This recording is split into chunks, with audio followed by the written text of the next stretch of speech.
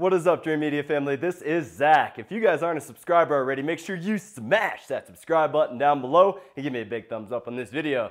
Today, we are on episode number 3 of my pool table transformation into a home theater. Got rid of the pool table, got some couches, big beanbag chairs, and a bunch of AV goodies that I'm gonna put into this space. But today's video is going to be on wiring. You guys know that this equipment doesn't just fall into place. You gotta run wires for any high-end system. So today we're gonna be running a little bit of speaker wire as well as coaxial and cat cable. So right here, I got 500 feet of 14.2 shielded, oxygen-free speaker wire, in-wall rated, 2-conductor, and I'm gonna be running that to all the speaker locations. I'm gonna be running a 7.4.6, and also I'm gonna run one extra wire for the voice of God in case I wanna go RO3D down the road. We got our RG6 right here. This is another 500 feet, probably won't use all of this, but RG6 is great for pre-wiring. It's essentially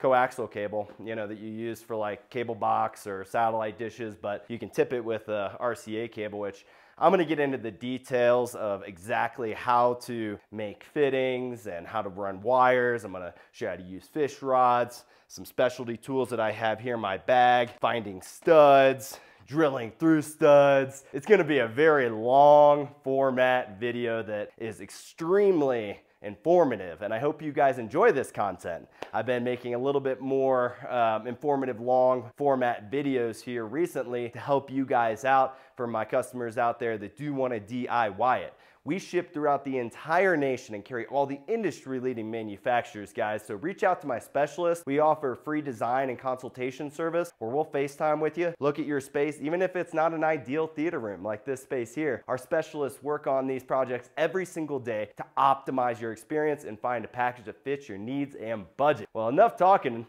Let's get into this install, guys. Got the ladder up, got the tools and the wire. It's time to start making a mess.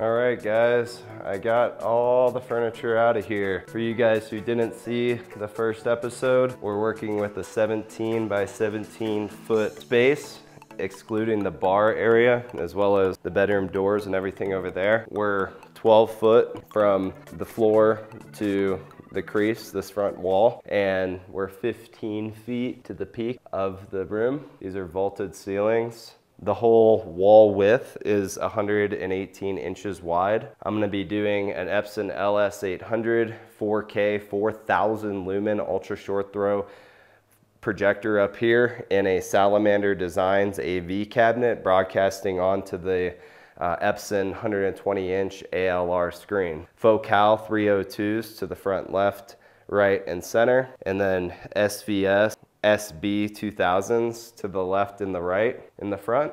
And then here at the rear of the room, I'm gonna have the SVS PB16 Ultras in the rear, 2 of them, and then the 300 series Focal that have the matching flax woofers and the titanium aluminum inverted dome tweeters, the in-wall 6 to the surround left and right. I can't really do surrounds, so it's gonna be a 5-channel system, because I could put one there, even though it'd be a little far back, but I really can't put one here. I'm gonna go ahead and run additional lines just in case down the road as my kiddo gets older, I can put the 7 channels, the surrounds, on stands, but for now, we're not gonna do that. As far as overhead effects, I got plates up here for distributed audio. I'm gonna relocate the wiring back here to the front of the room, and I'm gonna pop 2 speakers in there, the Focal, the 300 ICW6, and then we're gonna be using the new 300 series, the 300 ICA6 for our fronts because they're aimable. That way we can directionally point the audio. These are actually sitting on a slight slant, and directionally it looks like they're gonna be firing pretty accurately towards my target seating area, whereas these ones here, are gonna need a little bit of help. So I'm gonna use those 35-degree angle to directionally point them. So we're gonna do a total of 6, and I'm gonna line it right up with the primary seating area, which is gonna be right here. We're gonna do right there, front height 1 and 2, or front Atmos, left and right, and then mid Atmos, left and right, and then overhead, rear Atmos, left and right. Now, if I end up checking the projections or I'm not satisfied with the performance, I can always pop these guys out and put the aimable ones in. And I'm also gonna run an additional speaker wire up here into the ceiling in case I wanna do a Voice of God speaker, which definitely is something I'm considering for RO3D. Okay, well, that's kind of the overview of the space. Here's the wire that I'm using. I use WirePath bulk wire for a lot of projects. This is 14.2 Plenum speaker wire. It's UL listed, ready to go into the wall. Got some fish rods over here. We're gonna run all the wires up. Gonna have to cut some holes to drill through the framing, but I'm gonna walk you guys through all of that. If you're building your dream home theater or a flex space like this, you're working with my consultants, keep in mind, we can provide everything from pre-construction brackets if you are doing new construction to where you don't even have to cut the sheetrock. The guys can do it when they're building the home, as well as we provide the wire to run to all your different terminations, as well as system designs at absolutely no cost to you. All that we ask is that you buy your equipment from us. All right, guys, well, that's kind of the overview. Let's get into the hard work. So what I'm doing right now is just an initial assessment of the space, trying to figure out which way all of the beams and studs are running, where they're at, and kind of create a game plan on where I'm gonna run the wires to. So typically your rafters are gonna run like this. That's, you know, how then they'll lay your sheetrock underneath it and then your plywood above it. Then you have your roof with insulation in between. So as you can see, I have a stud right here, and then the next stud is right there. So what I'm gonna try to do for aesthetic purposes is line up my speakers with these can lights, which are slightly wider than the rear speakers, but that's gonna just give me better dispersion throughout the space. I'm gonna put one under this can and one under that can out there, but it's pretty close to in line with the speaker holes that are already cut for the rear Atmos. We're only about 1 foot off. I'm gonna go ahead and get that popped in. So as you guys can see here, this is a little tip for doing retro installations. A lot of the time what I'll do before I cut the full size hole is just cut a little test hole so that I can stick my hand up in there, feel around, and make sure there's not something that my stud finder didn't pick up. Gas lines, electrical lines that are stapled down, plumbing, could be framing that the stud finder just didn't see. Sometimes there's weird stuff, like there will be a stud just floating slightly above that they bolted in whenever they were building the house just to stand on. So a lot of different things that could be inside the wall. So cutting a small test hole doesn't hurt anything, and that just ensures that whenever you do go to cut the hole, you're in the clear.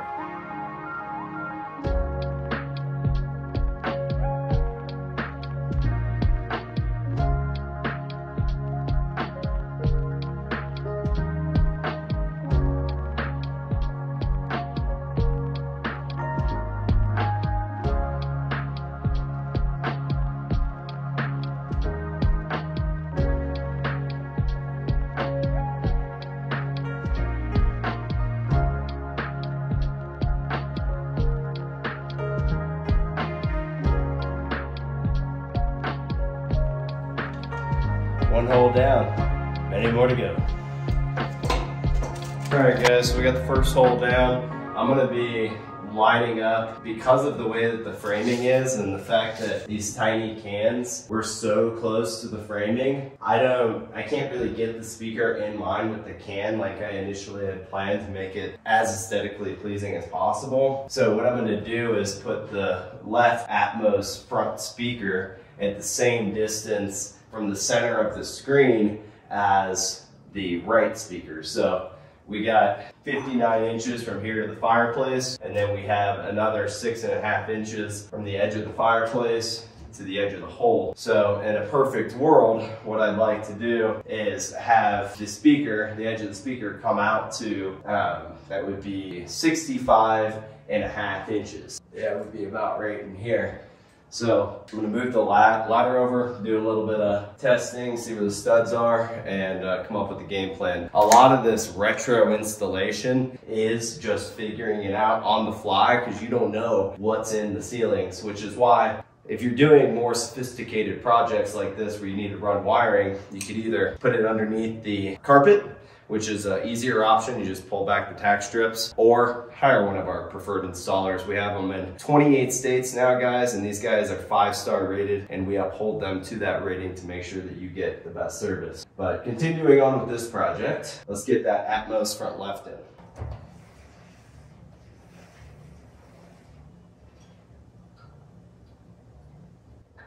Okay, so these pieces of tape mark out where the studs are. Now I need to get my tape measure and see where 6.5 inches falls, which looks like it's gonna be really close to the stud. So my game plan is gonna be to put the speaker on this side of the stud. Let's measure it out.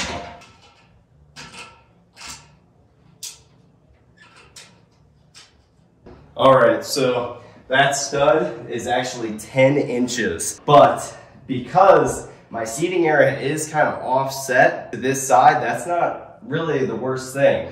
Plus we're gonna be sitting at the bar area playing cards and stuff. So I'm gonna put this left speaker 10 inches from that wall and then put it the exact same measurement from where the wall starts to go upward.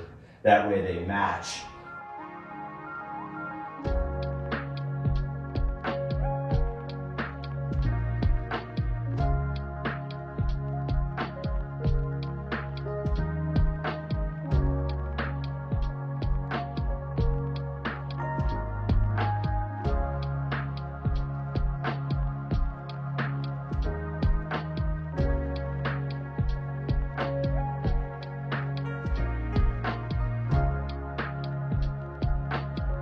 Perfect. All right, that turned out pretty well. We got our front Atmos, top front Atmos, left and right, holes cut, everything's looking super nice. Now we're just gonna put some heat up on our mids. Let's go.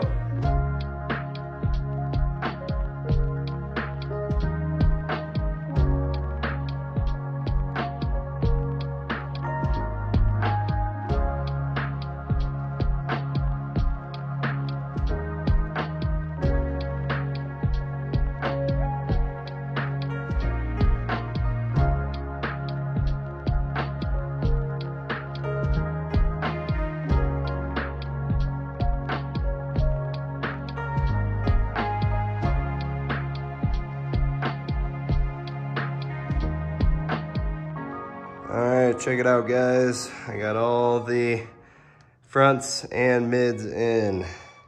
It's coming along. All right, welcome back, Dream Media family. Today, we are on day 2 of wiring. Day 1, I got all of the holes cut in the ceiling, and now I need to cut even more holes in the ceiling and in the wall to fish all of the wiring from the rear of the room to the front of the room. Because this is kind of a side project, typically with customers, we'll come in with a crew and just knock all this out consistently, all in, a few days. But in this circumstance, it's gonna happen over time because I'm gonna do it all myself. So enough talking, let's get into the wiring.